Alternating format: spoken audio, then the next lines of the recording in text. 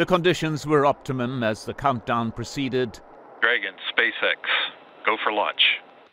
2 separate mission controls, one for Axiom and the other for the SpaceX team. 5, 4, 3, 2, 1. Engines full power. And liftoff, Falcon 9. Go. Then the Falcon 9 rocket eased off the launch platform and the journey began.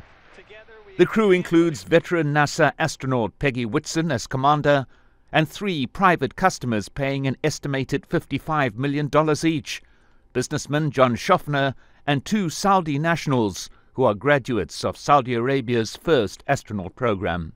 We are really thrilled and excited for our mission and to represent Saudi Arabia on this journey. I'm really looking forward to all the experiments we're going to be conducting on board the International Space Station.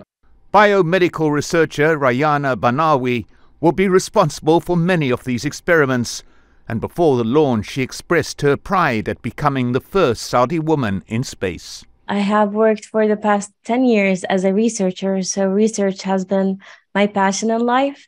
I have worked on stem cells and tissue re-engineering, and I'm very happy and honored to be here today representing the government of Saudi Arabia and the Saudi Space Commission as the first Saudi women astronaut going to the International Space Station. The 2 will join a United Arab Emirates national who's already on the space station, Sultan Al Nayadi, tweeting out this view of Saudi Arabia, welcoming his colleagues and celebrating the first ever time that 3 Arab astronauts will be in space together. B+ 30 seconds.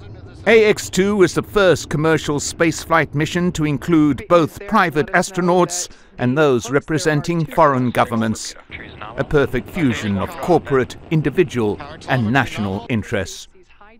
Mike Hanna, Al Jazeera, Washington.